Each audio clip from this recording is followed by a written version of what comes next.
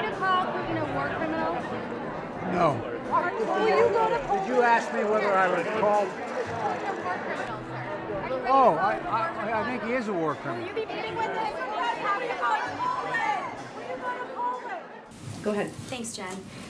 The president called Putin a war criminal yesterday. The Secretary of State just said that that was also his view today. So given all of that, why are we still having Putin's Russia broker the Iran nuclear deal talks?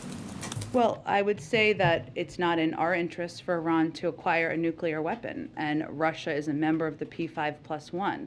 So that is pursuit of a deal that would be in our national security interests. So we're just stuck working with him.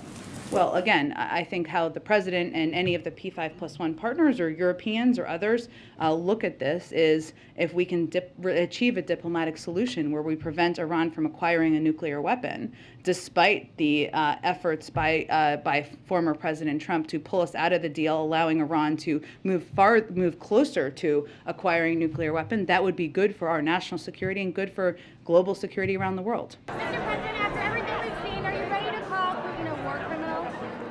No. Are you ready to meet with Vladimir Putin? Thank you so much for everything that you do. Thank you. Sometimes you might stop Holland and tree statements. Just want to say thank you. Yeah. Best appointment I made.